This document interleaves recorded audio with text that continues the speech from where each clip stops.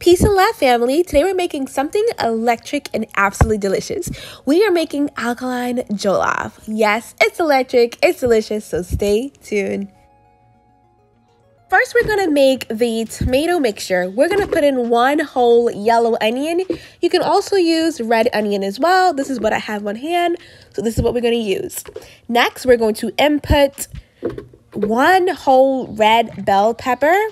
And then lastly, I am going to add 10 sun-dried tomatoes. So the reason I'm using sun-dried tomatoes is because I don't have fresh tomatoes, so I'm going to make use of what I got. Next, I'm going to add in 1 cup of spring water, and then I'm going to blend all of that electric goodness together. I almost forgot the habanero pepper. That is vital to this recipe. Don't be like me. Make sure you add it to the recipe. Next, we're going to input some grapeseed oil into your pot. Then you're going to add in your yellow onion or red onion. Next, you're going to add your alkaline curry alternative powder. This powder adds extra flavor to the dish. And I inputted about 1.5 tablespoons of this mixture. This also adds a beautiful red color to the dish as well.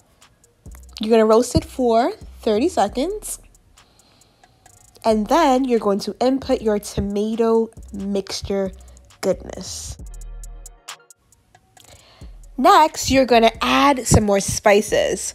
The key to this dish is just adding a whole lot of flavors and letting them marinate together. I'm going to input 1 tablespoon of oregano, basil, and dill.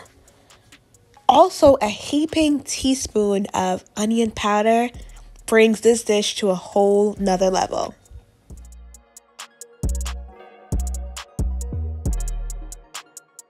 Pro tip, use a strainer to wash your quinoa off so that way it's just easier to transfer it straight into the pot.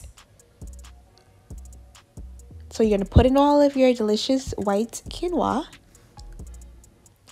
Next, you're going to add in 2 cups of spring water. Now, the key to getting this fluffy and absolutely delicious is by sealing it with a baking sheet.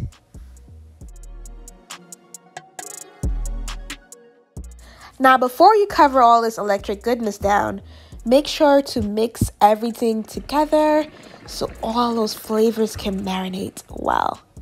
I couldn't find a baking sheet, so I used the next best thing, a plate, to steam it. And I'm showing you guys how to use the fluffing method. This is the way you mix it around instead of having to stir it, so that way it's nice and fluffy. So this is called like scarring the quinoa.